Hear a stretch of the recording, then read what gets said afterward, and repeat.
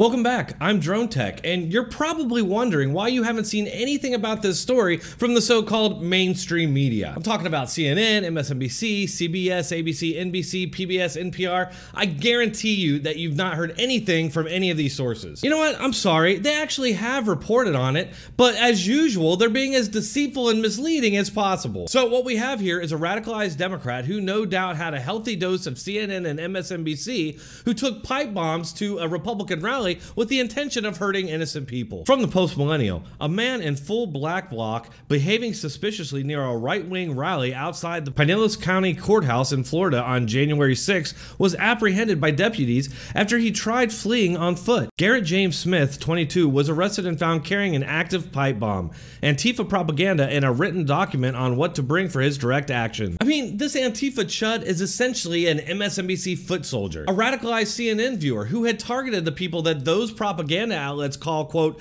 the greatest threat to democracy and the earth, a domestic terrorist group calling itself the Republican Party. That domestic terrorism is a grave threat, but what can we do to stop it? What we need is to take the laws we already have and apply them to white people. White people are committed to being villains in the aggregate, right? And that's the thing that white people don't trust us to do because they are so corrupt.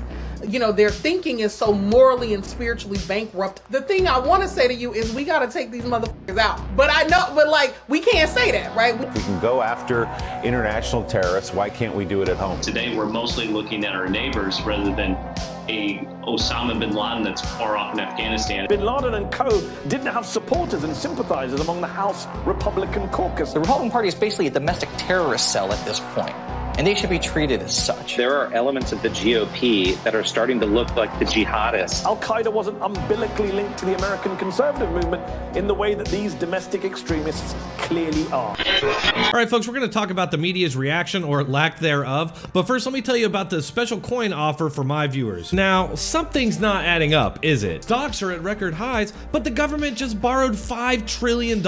Inflation is transitory, but it just went up to 6.8%. How much did your wages go up? Gas? Electricity? A precious metals IRA with Noble Gold will help you to avoid the worst of this. This month, Noble Gold is giving away a free 1/10 ounce solid gold American Eagle coin with any qualified plan you start. Start by calling 877-646-5347 or visit our website at noblegoldinvestments.com. Just make sure to tell them Dronetek sent you. You can also use the link in the description or pinned comment. A little more from this story. Smith was purportedly targeting dozens of the attendees of a rally protesting the treatment of January 6 suspects on the 1-year anniversary of the U.S. Capitol riot. It's just so fitting that all we heard for the last couple months is that there was going to be a right-wing terrorist attack on January 6th.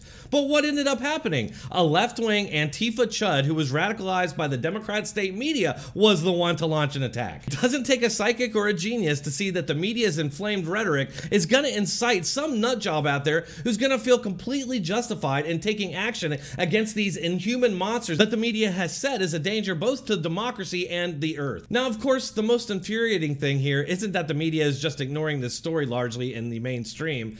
It's that the ones who are reporting on it are doing it very deceptively. The AP's headline here reads, quote, Florida man accused of bringing explosives to a rally supporting January 6 suspect. Most people reading this, knowing nothing about the story beforehand, are going to assume that it was a Republican nut job, when we know for a fact that this guy was a left-wing Antifa. Besides having his Antifa action plan, he also had flags and riot gear with the Iron Front symbol right there on it. The arrest affidavit also lists Antifa and anti-government violent extremism as aggravating factors in this arrest. Raw's story had a similar headline, as well as this humorous lie. Also in Smith's backpack, deputies found a helmet with an unspecified logo that had been seen at other protests in cities including Portland. I've solved it. I figured it out. 10, 9.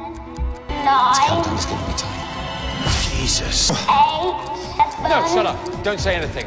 Only works if I figure it out. It must be possible. I must be staring me in the face. 6, An unspecified logo, they say, even though they admit right there that we've seen this symbol at other protests in Portland. They're being intentionally dense here to protect themselves and their foot soldiers. The Daily Beast is pushing a similar deceitful narrative, claiming that nobody could possibly know his political affiliations or his motivations, just like the Waukesha Christmas Parade massacre, where the same people were completely baffled about this guy's motivations, despite those being very clear on his social media feed. Florida man arrested with explosive near Oath Keeper rally, police say. Your average person is gonna read that headline and all they're gonna see is Florida man, explosive, and Oath Keeper. Noah Kirsch, the guy who made that headline, knew exactly what he was doing. A subsequent search of Smith's house turned up hand-style grenades and a pipe explosive, though his political affiliations were not immediately clear. Hey, you're absolutely right. The flags and riot gear emblazoned with communist symbols offer no evidence whatsoever. All right, folks, I can already feel my blood pressure rising, so I'm gonna go ahead and end this here. But if you enjoyed this or found it informative, please share it, give me a like, and leave me a comment to let me know what you think.